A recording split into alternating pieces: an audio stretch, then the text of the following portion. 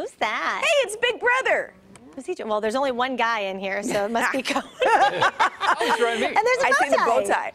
So that's Brian Wallace. That's your brother. That's my brother, yes. Best of the Best Artist in Folsom. Just got that fancy little award there after writing his book, Daisy and the Dirty Dozen. And then he came in this morning, he's drawing all of us, and I think it's so cool, the iPad. I'm very impressed, because I just feel like, so Brian, drawing on an iPad, I feel like it's not as accurate as, you know, like pencil to paper.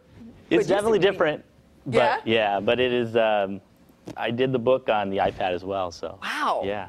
He's figured it out. He's figured it out. That's so cool. Okay, so this Cody Stark that you're drawing, is it a difficult draw?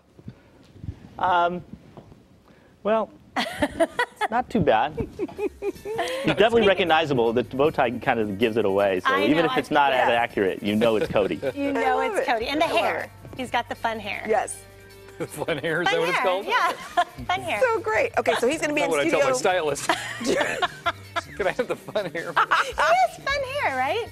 He does have fun hair. I think so. It's always a little bit different. All right, so Brian's going to be in studio drawing for us all morning. We've got a Stark, we've got a Makua, we've got a Dipsy, and we've got a Wallace. Yeah, it's going to be fun. Good stuff. All right, 7:25 now. Everybody's coming out. Journey is different.